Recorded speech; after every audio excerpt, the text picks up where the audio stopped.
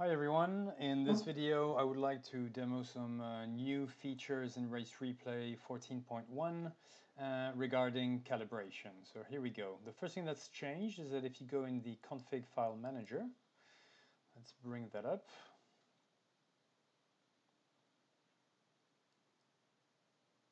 In the known variables, you will see that we have some changes down here. We used to have an original true in direction. We now have an MHU offset, which corresponds to the offset of your wind wand. So if you do have that in the log, that'll make calibration a lot easier, so specify it here. So let's have a look. Let's run RaceReplay.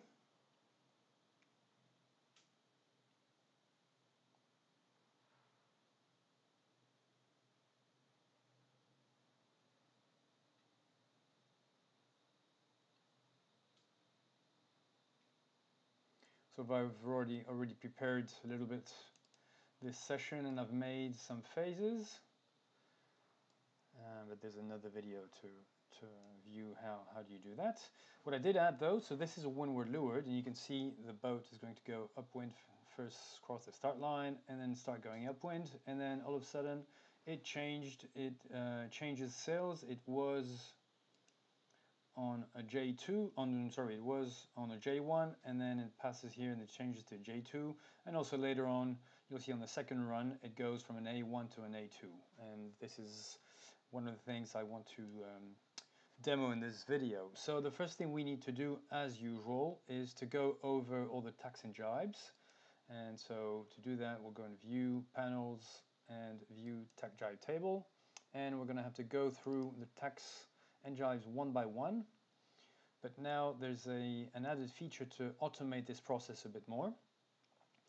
And the way you do this is with this auto wand. So let's look into it. How do I configure that? First of all, let's get rid of this gain graph, which is more for performance. We're still looking at calibration.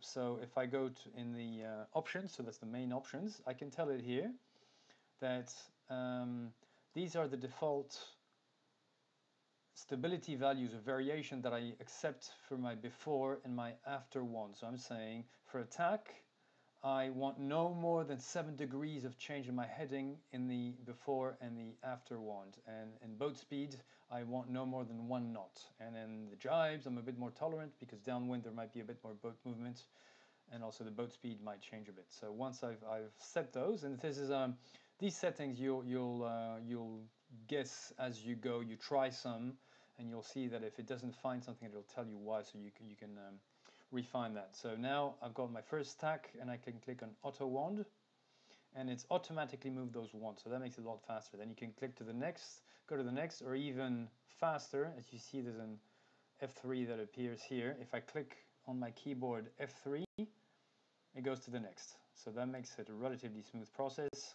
F3, and then I can quickly go through all those.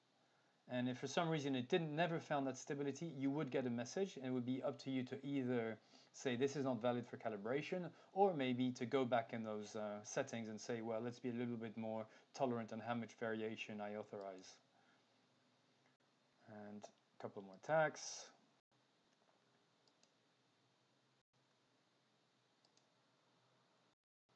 It does a pretty good job of finding places which are nice, nice and steady. So I'm all done here with my tacks and jibes. It's already quite a fast operation. I can close that. This information will get saved in my event file, so make sure you save your work.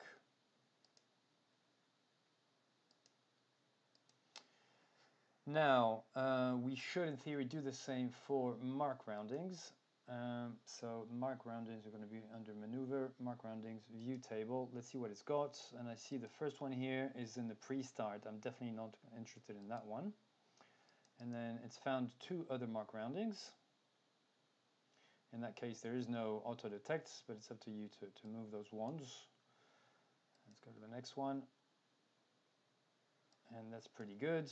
Also, sometimes RaceReplay does not detect some of the mark roundings, so I'll show you how to add some when it hasn't detected them. So let's move a boat to the first stop mark here and see if it found So in fact, it found a top mark here, and I think, let's go to the downward. Oh yeah, it's found 2 top marks, but it failed to find the bottom mark. So let's go to the bottom. Here's my boat coming to the mark, and as you can see here, it rounds.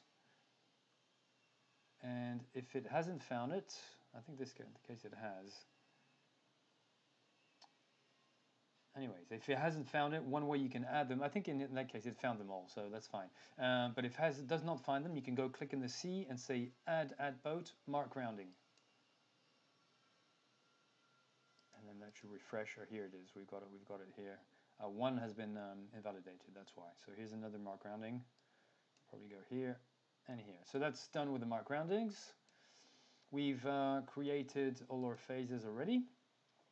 Now one last thing we wanted to look at for in the team versions of the tools, you can actually look at what happens when you change a sail if you were to be on a boat where you actually have different upwash tables for different sails. So let's pretend we do. Let's say we have an upwash table for J1 and a different one for J2, and same thing for the asymmetricals. For an A1 and A2 I have different tables.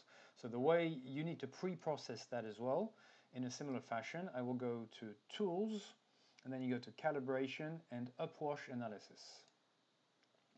So that comes up with a first page where it says, I've detected those sails up. Now, which upwash tables are they associated to? So I've predefined those. Some might be unassigned, some might have some funny tables, but you can add tables and then make sure, like you might have some sails, like maybe a J2 and a J3 are similar in size, so you would have an upwash table called J2, J3, and assign that both to the J2 and the J3, which means that when we change sails from J2 to J3, there's nothing to study because you're not changing tables. So this is the assignment of sails up to upwash tables, and I gave them names that match perfectly the sails. Click on continue. It's now pointing me to all the different sail changes it's found. Some of them are probably not interesting, like at the top mark I went from a J2 to an A1, so that's not really in a straight line. I'm not going to change anything here. And same from an A1 to a J2, and a J2 to an A1 again. So I'm left with 2 sail changes, and if I click on one, you can see that that is in fact in a straight line, and I went from J1 to J2. So let me place those ones here, and let's go look at the last one, from an A1 to an A2. So that was a change of tables. It tells you here that we went from sail A1 to sail A2, and calib table A1 to A2. So I'm just going to try and find places where the boat was going at roughly the same trim angle and possibly the same constant boat speed. Close that, and I'm now all done, and I can go and run my new calibration report.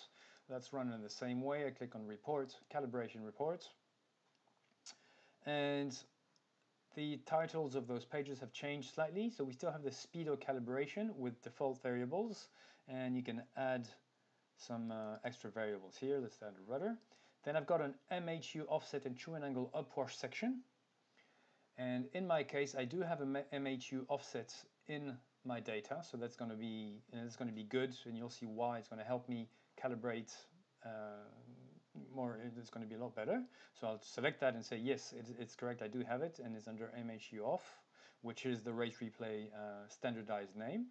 And then it does ask me, when I increase the MHU offset, what does it do to the apparent wind angle on starboard tack? Well, on my boat, I've tested it. I've sailed upwind on starboard tack. I've looked at the apparent wind angle. I went in my electronics and I increased the MHU offset, and the immediate effect was that the apparent wind angle on starboard tack increased. So this is the one that I want to check. This is something that you'll have to test to know which one is correct. By default, I think most electronics will have that the apparent wind angle on starboard tack increases when you increase the MHU offset. You can add extra variables. We'll see that in the report later on. Let's look at true wind speed upwash. So this is really during the mark roundings that we went through previously. They're still here. We want to look at how the true wind speed increases or decreases when we're upwind and downwind, so as to correct the true wind speed by adding or subtracting upwash, wind speed upwash. And then last one, the sail change upwash. So we don't have to, we can add extra variables. There's some default variables, and we'll look at the report itself. And it gives you options of ignoring sail changes where no change of calibration table, such as what we mentioned previously. If I'm going to J2 and to J3, but I don't change tables when I do this sail change, then ignore that. And then there's some tables, some sail combinations might not been assigned a table. In that case, I don't want to see them in my report. Click OK. Save this report.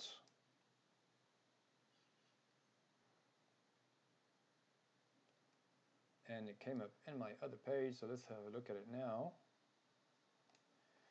So we have kind of a first page guide, which gives us some immediate information on what we're going to get. So we've asked for 4 reports, which are in the other tabs, and I can already see that for my speedo calib, I'm going to have plenty of phases on port and starboard, upwind and downwind.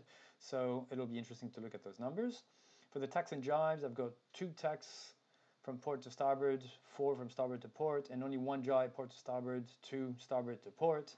So that's not a huge amount of data, but we can still probably look at the calibration for that. Then the mark roundings, we validated 1 top mark and 2 bottom marks.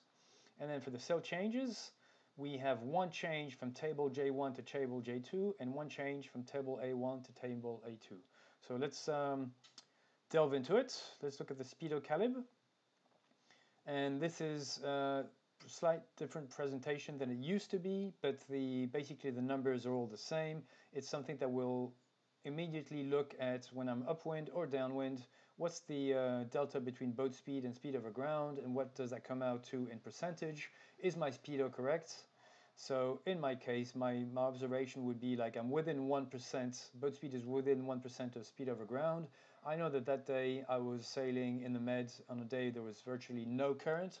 So this discrepancy is probably due to a small misalignment of my speedo, but it's very tolerable, 1%. So I'm pretty happy here. Next one, masthead unit offset. So here we have a whole lot of information. First of all, there's a summary table, which we will look at the top. And then there's actually an offset proposal here, which is something we'll be able to play with. And then I've got a group of table of tacks, a table of jibes, and as previously, I'm always showing ports and starboard values and looking at the delta. So in terms of how I'm going to play with my wand offsets, what's really interesting is going to be how is my apparent wind angle from port to starboard. So obviously this holds, provided that when I was tacking, and for each of those tacks, I was hard on the wind on one tack and hard on the wind on the other tack, and there was no major wind shift, I guess, or nothing funny. So I would expect these numbers to be similar. Also note that I've got my MHU offset and that I did change the offset during the day. And if you scroll to the very end, you will see a bunch of cryptic calculations here, and this is where the magic happens. So it says, towards the end of the day, I was at 1.9 of offsets. That's what I had set. But what happens if I change that? Now, here it reminds you, first of all, try me, like this is one you can play with, and also it reminds you that the checkbox that you checked that said that if you increase the offset, it will increase the true wind angle on in fact it's the apparent wind angle, but it's also the true wind speed and the true wind angle on starboard tack. So as you can see here, I've got my old apparent wind angle. I had minus 0.7 delta between the two. Now taking into account that I did change during the day, so I'm never going to get these numbers perfect. But if I bring it back down a little bit, if I go to 1.5, I'm improving my apparent wind angle from port to starboard. They're becoming more symmetric. So once I'm done with all this process, I can actually confidently go back on the boat the next day and correct this 1.9 and put a 1.5 in it. And in fact did all the recalculations, taking into account what was the offset at the time of this tack. And then you will see scrolling down in all these magic numbers, I'm actually adding I'm actually correcting that apparent wind angle with the new offset, considering what I had and consider what I'm suggesting now.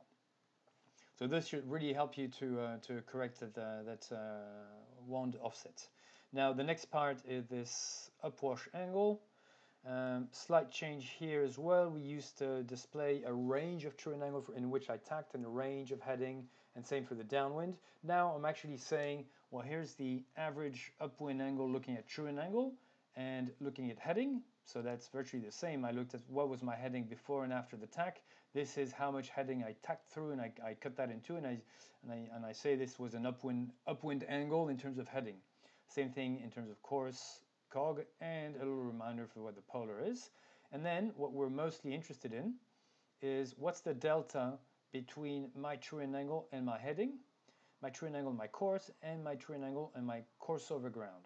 So theoretically, true and angle should take into account leeway, which means that I would want to have my true and angle as close possible to my course.